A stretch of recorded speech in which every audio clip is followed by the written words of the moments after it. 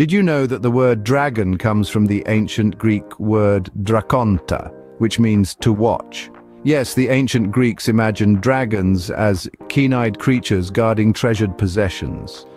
We often regard mythology as a fascinating realm of whimsical beasts and legendary heroes, a mirror to the human psyche across civilizations, a testament to the power of storytelling, yet there's more to it than meets the eye. Picture this, a time when these creatures were not merely elements of fantasy, but symbols of power, wisdom, and fear, intimately woven into the fabric of ancient cultures. From the fire-breathing dragons of ancient Greece to the shape-shifting yokai of Japan, these mythological creatures were more than bedtime stories. They were an essential part of the societal narrative. A surprising fact, the dragon, a creature of myth and legend, its name derived from an ancient Greek word meaning to watch. As we dive into the past, brace yourself for a journey through the fearsome world of ancient mythological creatures. We start our countdown with the fearsome Nemean lion from Greek mythology. This fearsome beast was no ordinary lion. Its golden fur was impervious to attack and its claws sharper than any mortal's weapon. It was said that Hercules himself had to strangle the beast with his bare hands, as no weapon could pierce its hide. Next up we have the Lernaean hydra, a water serpent of extraordinary size and ferocity. Born of Typhon and Echidna, the hydra was a terrifying creature with many heads, the sight of which could strike terror into the bravest of hearts. The most fearsome aspect of the hydra was that for each head cut off, 2 more would grow in its place, making it a seemingly invincible foe. At number 8, we encounter the chimera. A fire-breathing monster from Greek mythology, the chimera was a fearsome amalgamation of a lion, a goat, and a serpent. The mere mention of its name would ignite fear in the hearts of men, as the chimera was known to bring disaster and misfortune.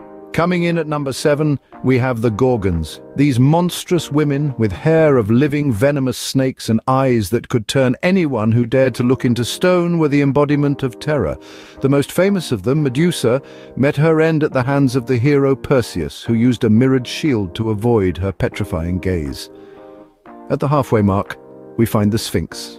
This creature, with the body of a lion and the head of a human, was known not just for its physical strength but also for its riddles.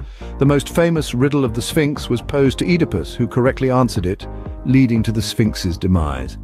While these creatures have sent shivers down the spine of many, wait till you hear about the top 5. Topping our halfway list at number 5, we have the mighty Minotaur.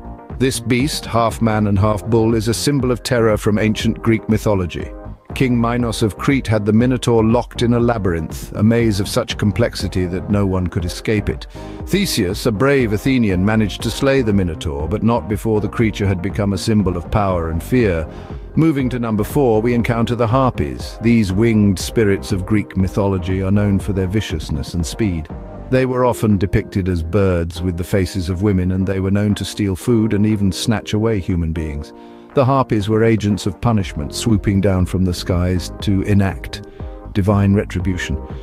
At number 3, we have the Cerberus, the fearsome 3-headed dog that guards the gates of Hades, the Greek underworld. This beast was so fearsome that only one hero, Hercules, was ever able to tame it. The Cerberus was the ultimate guard dog, ensuring that the dead could not leave the underworld and the living could not enter. The runner-up on our list at number 2 is the Kraken. This colossal sea monster from Norse mythology was known to drag entire ships under the sea with its massive tentacles. The mere sight of the Kraken was enough to strike fear into the hearts of the bravest sailors. And there we have it, the most fearsome creature from ancient mythology, Medusa, known for her deadly gaze that could turn anyone to stone. Medusa was once a beautiful woman, but after angering the goddess Athena, she was transformed into a monster with snakes for hair. So terrifying was Medusa's appearance that merely looking at her would turn the observer to stone. This makes Medusa not only the most fearsome creature on our list, but also one of the most tragic.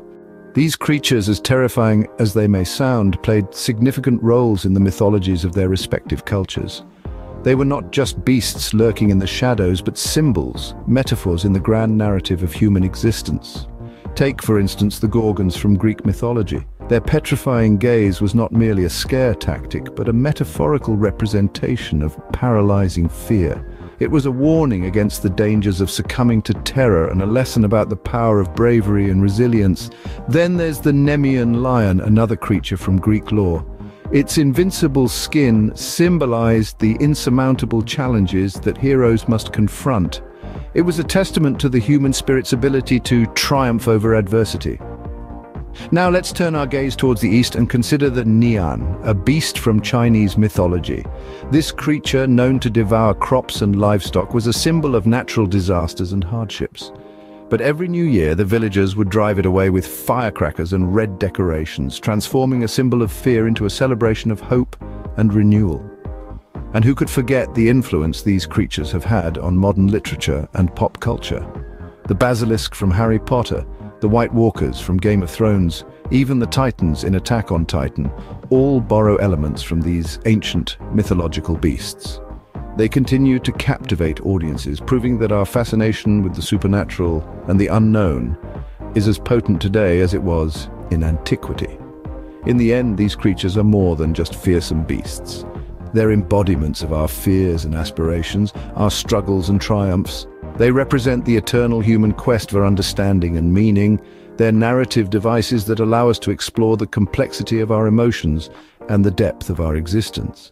While these creatures may be fearsome, their stories continue to fascinate us.